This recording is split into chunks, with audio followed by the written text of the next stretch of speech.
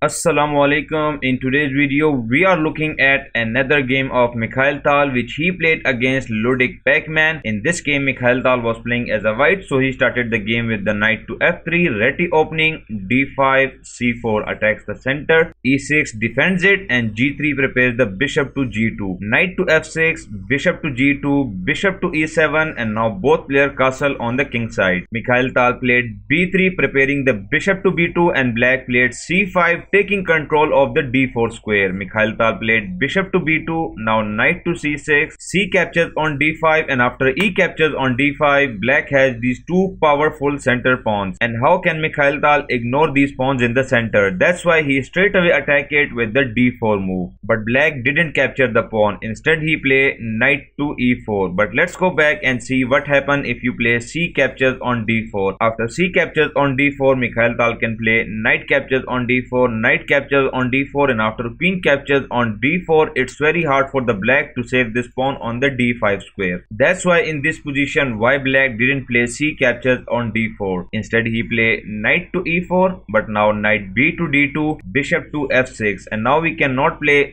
d captures on c5 because our bishop is hanging on the b2 square. Mikhail Tal played knight captures on e4, d captures on e4, and after knight to d2, it looks like this is the sacrifice of the pawn, but that's not the case, because if you capture the pawn, then Mikhail Tal can also play knight captures on e4, and that's what happened in the game. Black played bishop captures on d4, bishop captures on d4, and after c captures on d4, knight captures on e4. Black played rook to e8, placing the rook on the semi-open file, queen to d2, and after bishop to f5, black is attacking this knight with the bishop and the rook. That's why Mikhail Tal saves it with the knight to c5, and he is also attacking this b7 pawn. Black saves it with the queen to e7, and now he is attacking the knight on the c5 square, and he is also attacking the pawn on the e2 square. Mikhail Tal played rook a to c1, saving his knight. Black played rook a to c8. But let's see what happens if in this position black play queen captures on e2. But now Mikhail Tal can play queen captures on e2, and after rook captures on e2, knight captures on b7 is just winning for Mikhail Tal, because now this knight is hanging, and after this knight move, this bishop is indirectly attacking the rook on the a8 square. That's the reason why in this position black played rook a to c8. Mikhail Tal played queen to f4 attacking the bishop, so bishop goes to g6, and now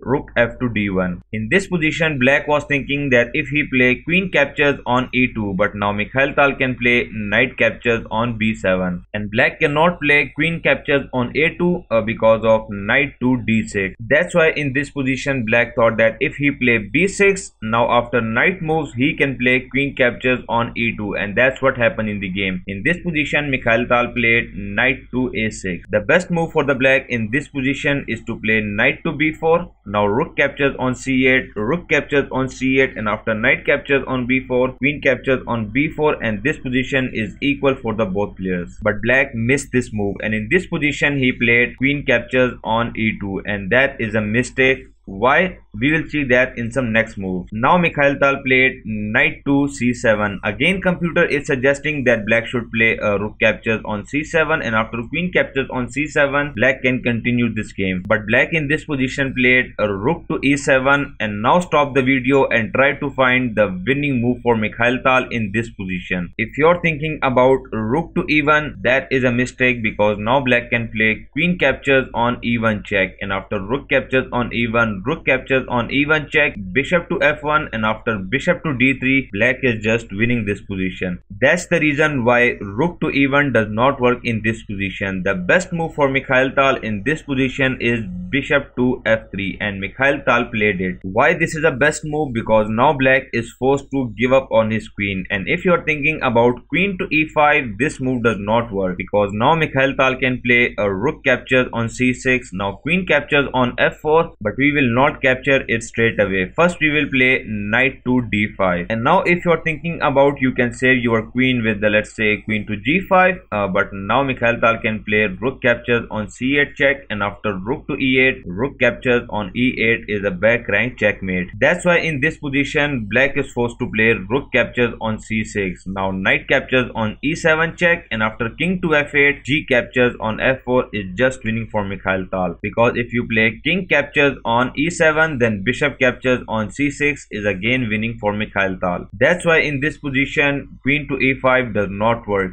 Black played queen captures on d1 check, and after rook captures on d1, rook captures on c7, and it looks like that black can save this game because he has the rook and the knight in exchange for the queen. But Mikhail Tal sealed this game with the stunning move rook to c1, and now black cannot win this game because this rook is pinning this knight and it's not easy to unpin it. Black played h5, but after king to g2, black resigned in this position. The reason is simple. If in this position black played d3, but now queen to d6, attacking the knight with the 3 pieces. So now black can play d2, but now queen captures on d2, and still you cannot unpin this knight. Let's say if you play knight to e5, but now rook captures on c7, and after rook captures on c7, queen to d8 check is just winning for Mikhail Tal, and that's the reason why black resigned in this game. So I hope you like this brilliant game of Mikhail Tal, and if you like it, please like this video, subscribe to this channel to get more amazing and inspiring content.